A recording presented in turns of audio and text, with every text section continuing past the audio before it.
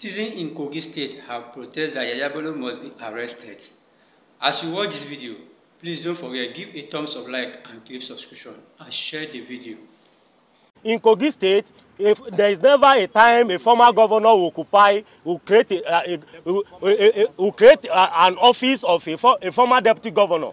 Presently, he's taking refuge in Kogi State, and Ododo is the one that is harboring him. We have never seen a situation whereby a sitting governor, under his immunity, is harboring a known government criminal. Yahaya Bello is a thief, and we are urging EFCC to treat Yahaya Bello the same way you go after common Yahoo boys along our street. We know where he's living, and if you need us to march along with you to Kogi State Government House to get him out, to smoke him out, we know his hideout, and we in solidarity we are here. That any day you choose, we march along with you people, because he cannot make himself an outlaw in a country where he's governed by a constitution that is our norms.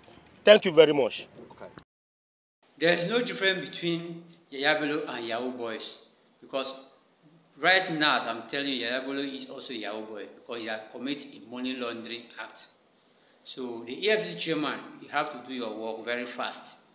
Arrest Yahaya Bello so he will come and face the judgment.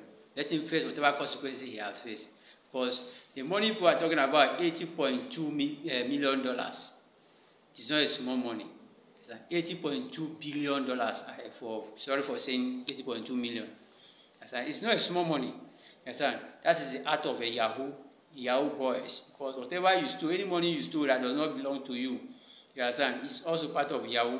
Even though they give you money to execute business and you didn't finish that business, you stole that money, you are part of Yahoo boys. So I don't see the reason why Yahaya Bello is still hiding, and up to now EFCC have not tell us the way forward. We are just keeping quiet to listen to see what the EFCC are going to do, but up to now they have not did anything. So EFCC chairman, you have a lot of work to do. I don't know if there's anything behind it, but you have a lot of work to do. All what we want is to arrest Yahaya Bello, let him come and face whatever consequences he has committed.